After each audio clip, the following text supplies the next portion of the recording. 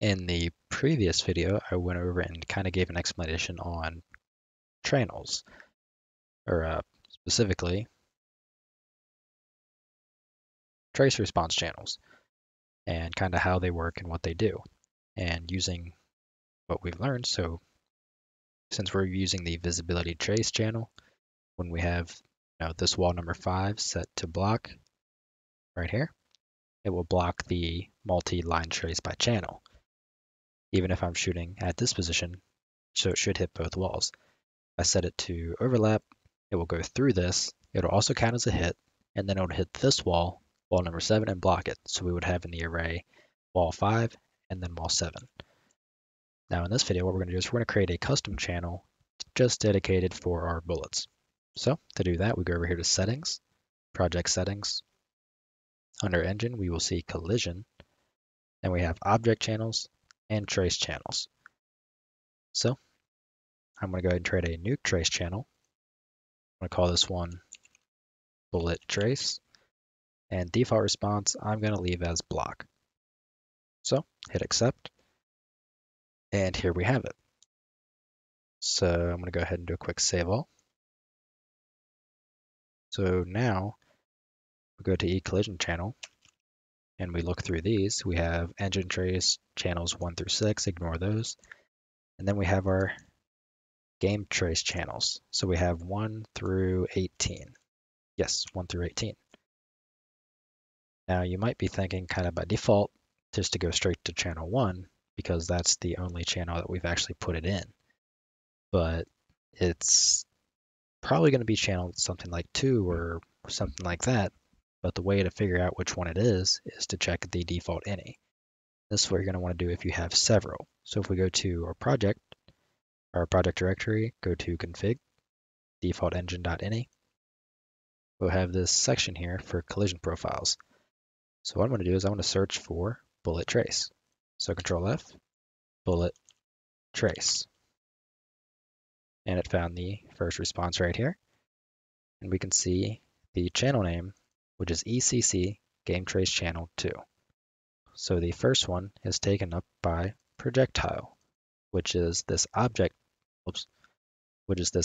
channel right here. You can actually see that under object type, projectile, which has just its own kind of list of settings. So for bullet trace, we have ECC Game Trace Channel 2.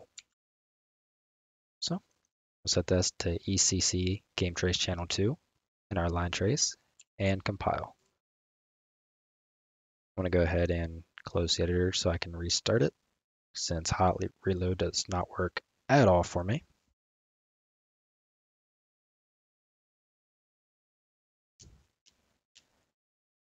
And now when I click on this object, scroll down, we will see this new item under trace responses called bullet trace. Currently it's set to block, so let's give it a test. It should stop at wall 5, which it does. Stops at wall 5. If I shoot over it, it hits wall 7. So now let's set wall 5 to overlap. So this would be like a piece of plywood, for example, and I shoot it. I hit wall 5 and wall 7 over there. That's pretty much what we want, so we have our own collision channel. And we can even set everything to ignore, but set bullet trace to overlap. So for example, we can walk through this, there's no collisions at all, but I shoot it, it still hits it because of the channel, which granted that's pretty obvious. So we now have our channel set up, and this is what we're going to set for things like our zombies, certain objects like, I don't know, the what do you call it? The wood and the wood for the barriers, and we're probably just going to set those to be ignored and that kind of stuff. So that way you can have stuff that you can shoot through without any effect. If it's something as, stupid like, I don't know, even a piece of paper, for example, or you can have something that will kind of reduce the damage of the quote unquote bullet or line trace if it hits something like, I don't know, a thick pallet. And then we could have blocking channel or certain objects like pillars or concrete walls set to block it. So that's what we're going to be using for everything. And in the next, actually, we'll do this now. We want to go ahead and go to our zombie, the blueprint classes, zombie, and our blueprint zombie base. We want to click on our mesh, go down to the collision presets. We're just going to set it to custom. We're going to set the bullet trace to overlap. Compile and save. So now let's wait for a zombie to appear. I shoot the zombie, shows one, shoot that.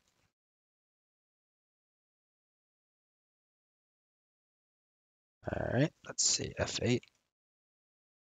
It's acting like it is only hitting where on the world is collision. Probably would have if I click the mesh.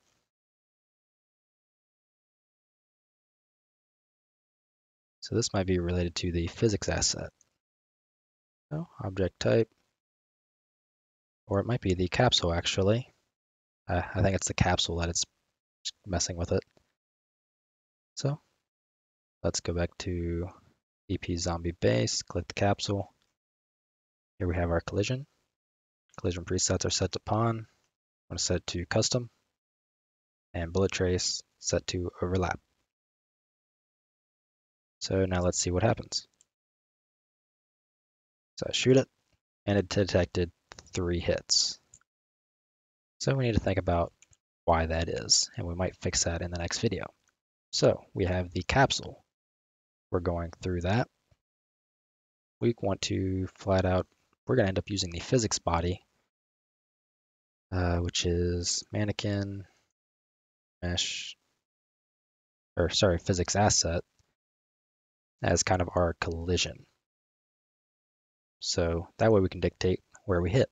Okay, so we have this lower arm, upper arm, and hand. Well, we want a certain amount of damage to be dealt, or a multiplier or something like that, when it hits those areas. If it hits the head, we want to have a higher amount of damage, that sort of thing. Well, we need to ignore the capsule if we want to even hit that. So we're going to set that to ignore for the bullet trace, or the mesh. Whoops. We have it set to overlap, so let's just see what happens again.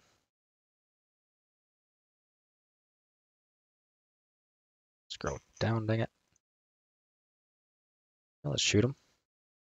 And we hit the zombie and wall number 6. If I shoot through all these, we hit zombies 0, 1. All right, so it seems like we hit 1 twice. It's kind of hard to get to the last one. Zombie base 4, it seems like we're still hitting twice. So let's go to the mesh and just set it to ignore the bullet trace again. And just kind of see what happens exactly.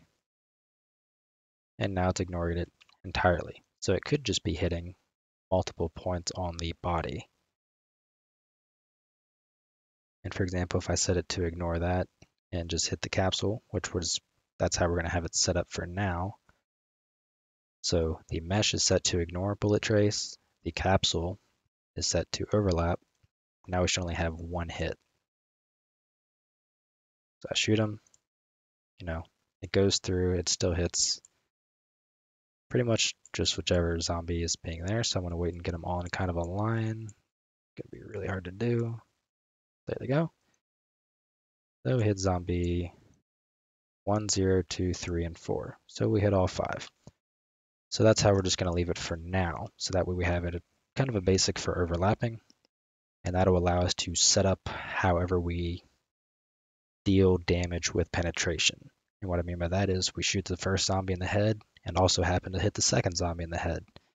Well, how much damage do we actually want to apply to that second zombie that got hit by the bullet that was already penetrating the first zombie? I think this will allow us to just kind of check it at a very basic level. So we now have our custom collision channel set up for bullet trace, and we have it set up in our zombie, which is just to only overlap with the collision or the capsule component. I think we're good to go to actually continue with our weapon.